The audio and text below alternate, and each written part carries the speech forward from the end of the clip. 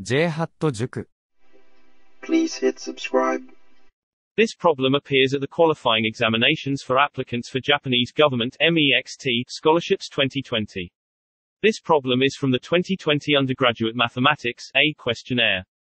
The official link to the answer key and the original questions are in the description.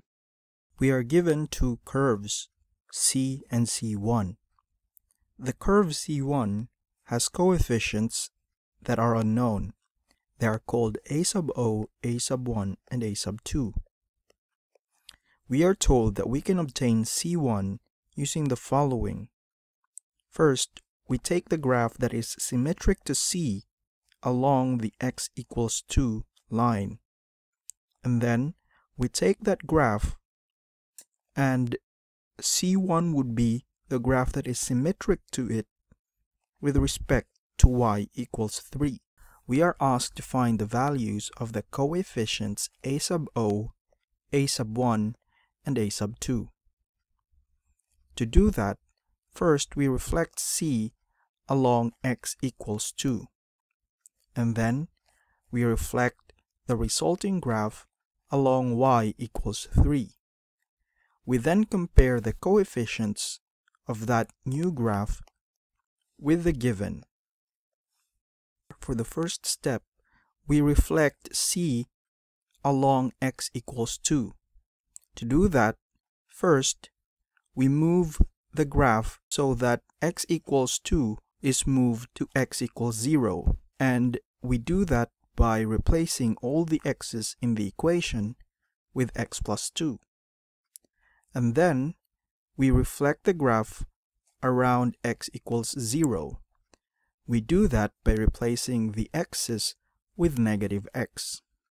And finally, we move the graph back 2 units to the right. We do that by replacing the x's with x minus 2. Combining all these three operations, we see that we have to replace x with this expression. Here, the plus 2 is from the first operation. The minus here is from the second operation. And the minus 2 is from the third operation. So now let us replace the x's with this expression. In other words, the original y would now be y of minus x plus 4. And here we do the replacement. This is the original x as well as this. And when we simplify, we obtain this, and finally this. This is now the graph that is symmetric to C along the x equals 2 line. Next, we reflect the new graph along y equals 3. To do that, first we move the graph downwards 3 units, so that y equals 3 would now coincide with y equals 0. And then we reflect it around y equals 0.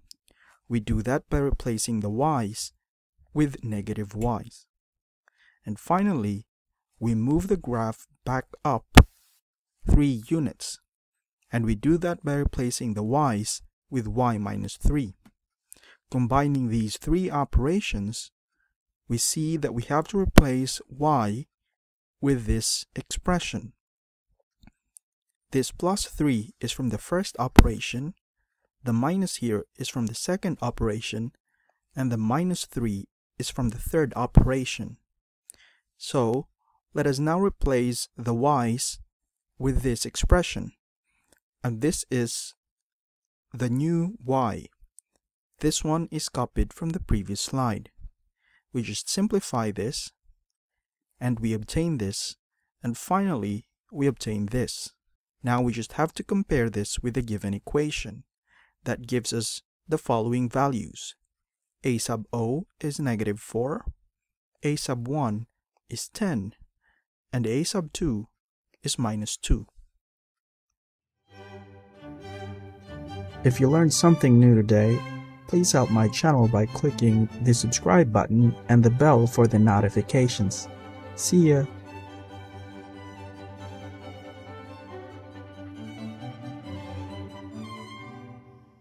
jhat 塾 Please hit subscribe.